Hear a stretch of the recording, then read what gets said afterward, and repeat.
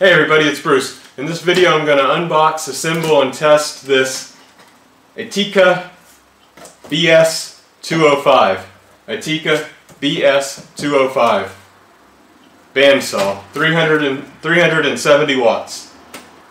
Well, I've been looking for a bandsaw for a while, but I went ahead and bought this one because it's already opened and it was on sale for 83 francs.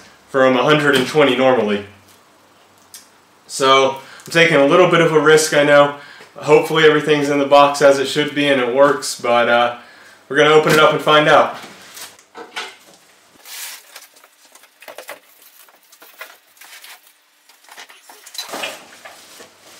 The fence. Instructions.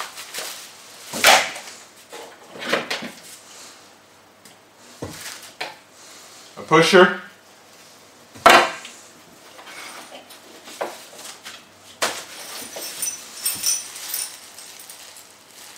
tools and hardware,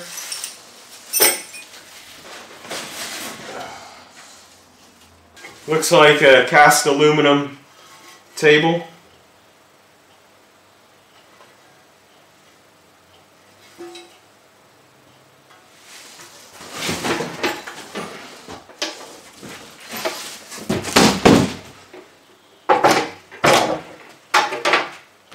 ta-da! Doesn't look like there's so much to assemble here. ATIKA BS 205. Got the on-off switch here. Obviously this one's been used once at least. Actually, I've never had a bandsaw before, and I've only just used them a few times, so I'm not too familiar with how to set them up and how they work. I think this is to tension the blade up top. Let's go ahead and open it up. Doesn't seem like it came with a tool to open this. This is just a plastic door, not so sturdy feeling. This is folded sheet metal. Folded sheet metal. Looks like a cast aluminum wheel. Has a little brush on it up there. Another plastic door. Guess that doesn't really matter. I noticed on some of the videos they said that some of them had things welded on or clipped on to help balance it. This one I don't see any such thing. I don't know, it looks like the blade is on the wheel, so I guess that's ready to go. Not really sure what tension to put it at. Let me see if I can figure out what's going on with these with this bearing, because I think that's supposed to be touching the blade.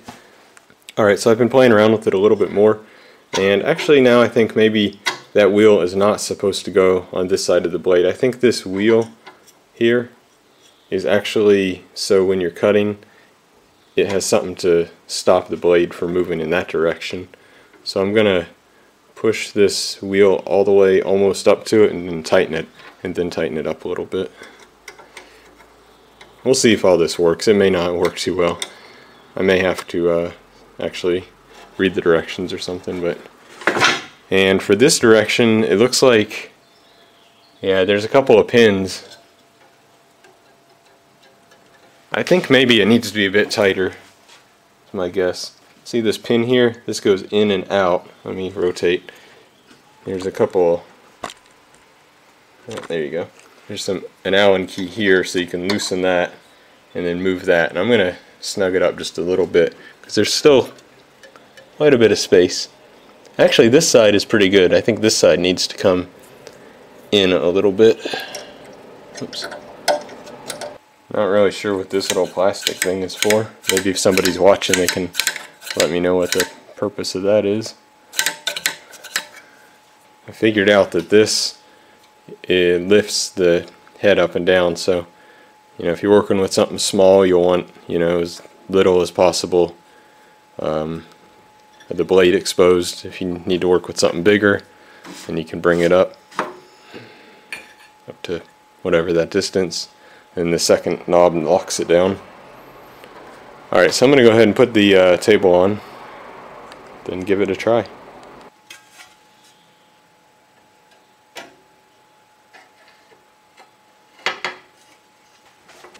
It looks like on the bottom there's just 4 screws that, or 4 bolts that hold the table to this rotating piece. And the rotating piece is adjustable with this knob here.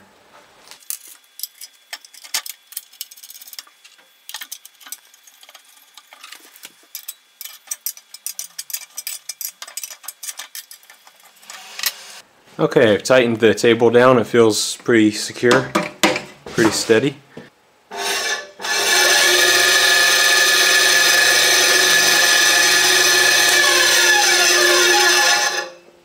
Okay, seems to work.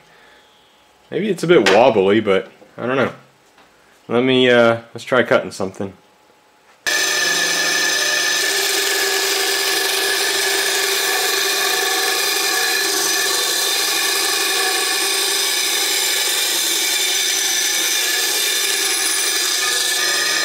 It works. Cut quality looks pretty good, so I'm just gonna play around with it a little bit and I don't know, see how it works.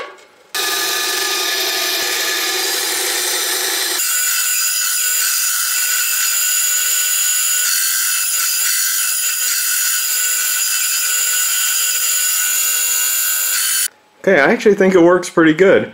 I feel like the blade speed might be too high, but I see no way to adjust that.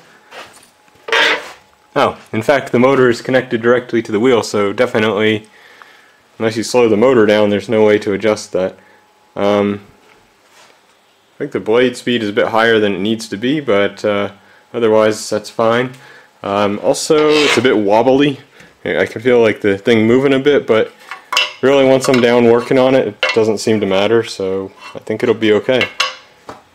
I mean, like I was saying, I really have very little experience with bandsaws. I've just done a couple little jobs with them here and there, but I've never owned one, that's for sure.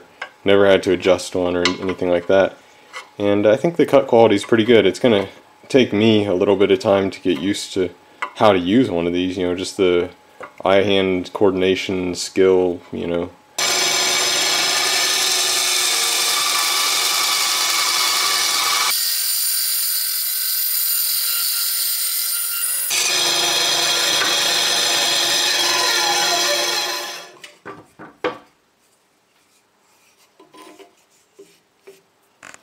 Alright, that's pretty much it for this unboxing, setup, testing video. This really wasn't that much, there wasn't really that much to do. I mean, I just plugged it in, put the table on, kind of looked over it for a few minutes and started cutting. I think it cuts great. Like I said, I don't have much experience with a bandsaw, but just being able to make that notch like that so easily, that really, I think, is going to open up, you know, type of things that I'll want to do. Not that I couldn't do that before, but just that I could do it so fast and so easy. So, alright y'all, hope you enjoyed the video. Talk to you later. Bye.